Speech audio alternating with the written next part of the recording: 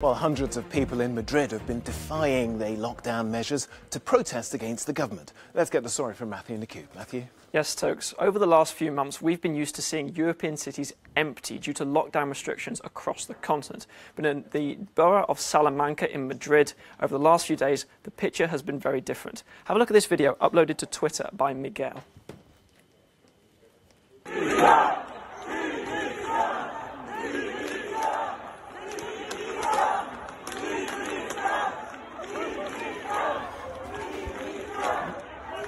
Dimisión, you can hear them cry. For several evenings now, on that same street, Núñez de Balboa, people have been taking to the streets, waving Spanish flags and banging pots of plans to make their voices heard. They are frustrated at the Spanish government for the way they have handled the coronavirus crisis, but also specifically at the lockdown because, unlike other areas of Spain, Madrid has not entered phase 1 of the deconfinement plan, which was announced on May the 11th.